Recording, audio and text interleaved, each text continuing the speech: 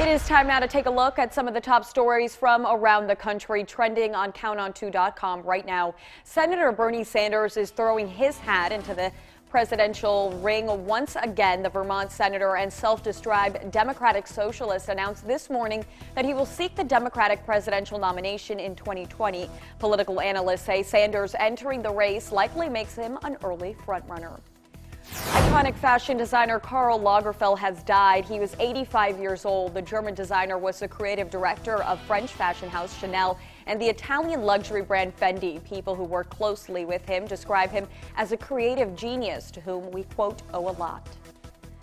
Some lawmakers and youth activists are pushing for Oregon to lower its minimum voting age to 16 years old. Oregon state lawmakers announced a new bill that, if approved, would ask voters whether the state's voting age should be lowered from 18 to 16 years old.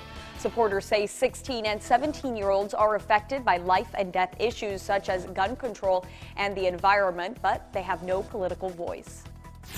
Last month's polar vortex wasn't enough to offset record high temperatures across the globe. Records show this past January was the third warmest since record keeping began 140 years ago.